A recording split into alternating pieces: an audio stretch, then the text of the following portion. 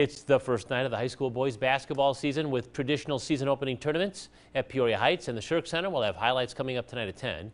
The annual Tournament of Champions in Washington tips off tomorrow. The event is named after the late Washington coach. The Kevin Brown Memorial Tournament of Champions has brought future NBA players to Central Illinois since 2006, and now it's helping raise money for the KB Strong Foundation, which is fighting brain cancer.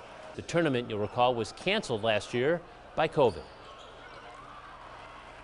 It's like being a first-year teacher again. We had to kind of go back.